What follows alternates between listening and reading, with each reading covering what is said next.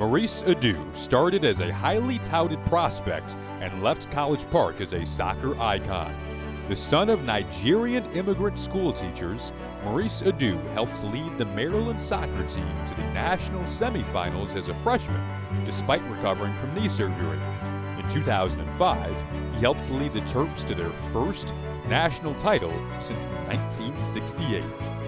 In his final season at Maryland, he was named first-team All-American before being selected #1 overall in the MLS Super Draft by Toronto FC, where he was named MLS Rookie of the Year. He would go on to have a storied professional career, playing in the Scottish Premier League and the English Premier League, while also playing 46 matches for the U.S. national team, leading them to the 2010 World Cup. He was the cover athlete for the North American version of FIFA 2009 video game before retiring to work as an analyst for Fox Sports. Maurice, a member of the Big Impact Pioneers class of 2023.